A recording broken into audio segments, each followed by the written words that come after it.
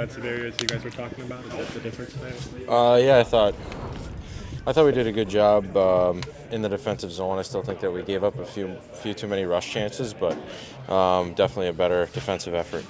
He wanted more. He wanted to be harder for the opposition to be in front of your net. I thought that happened. I thought you guys were on them. You were knocking them down, and if they're on the ice, they're not going to score.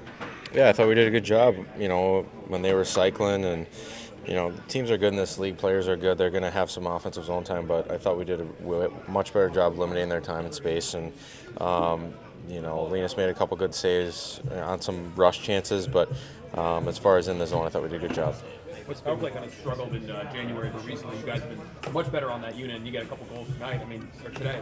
How much does that get you guys going when you multiple Powerplay goals, especially the rough stretch you guys have? Yeah, obviously when your PP clicks, helps the team out a lot.